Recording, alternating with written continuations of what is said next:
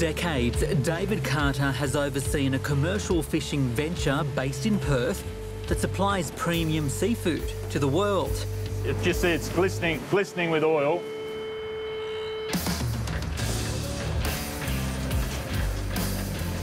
The 63-year-old operates a fleet of 15 vessels, harvesting prawns and fish, including toothfish, highly prized by chefs worldwide for its white flesh and smooth texture.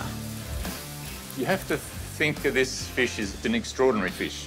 The culinary qualities of this have made it really the gold standard in fish. Not only does the company harvest the fish sustainably from southern oceans, David has invested heavily in technology to reduce waste. We've got all of these different shapes come off a natural fillet, but this machine has allowed us to produce them all at the same weight.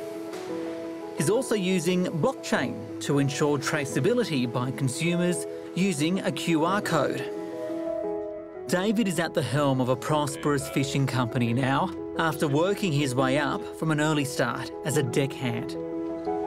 I haven't done that for a while now, but that's kind of a happy place. There's something really deeply honest about a hard physical day's work on a boat and the sleep that follows. His fleet spends long weeks at sea in winter months, braving storms and giant swirls. The boats themselves are at sea for anything up to 120 days.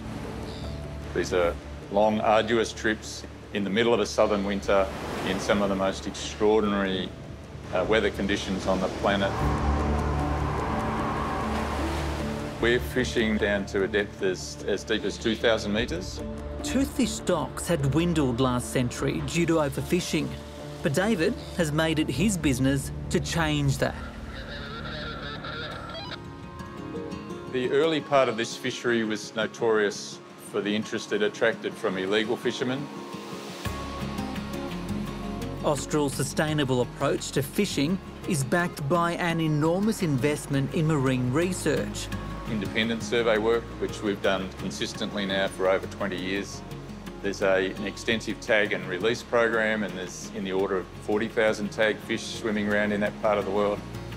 An extensive international collaboration on science, looking at stock assessment. Travelling so far offshore burns fossil fuel, leaving a carbon footprint. We burn about 9 million litres of diesel a year. That's the majority of our emissions, but in total, we're about a 40,000 tonne a year CO2 emitter. So, Austral is also helping to reduce its carbon footprint by planting trees through a native regeneration project north of Perth.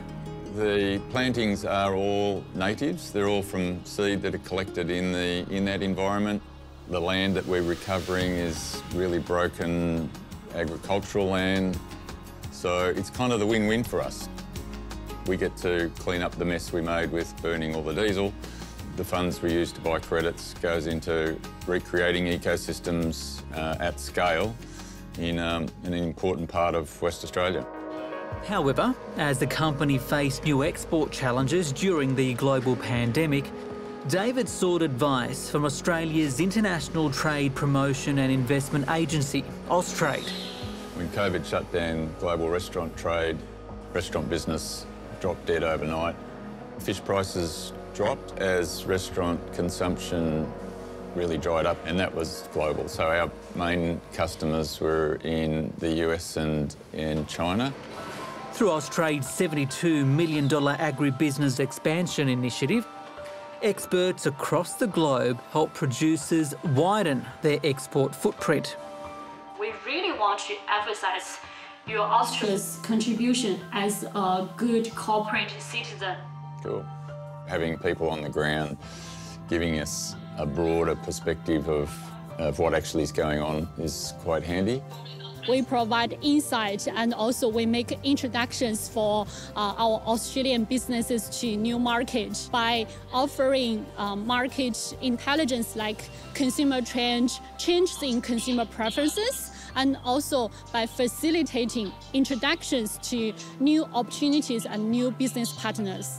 South Korea's a market where we're not particularly well connected. We think there's an opportunity there. Certainly the rest of Southeast Asia. The Austrade machine, given its geographical spread and insights, can be really handy in opening doors. This is our beautiful baby.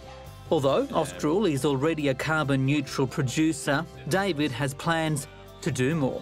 We know we have to stop using diesel, and last year we took delivery of a Norwegian-designed and built hybrid electric fishing vessel.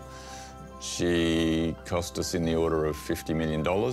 We've been really happy with the fuel savings that we're seeing there, and that's the future.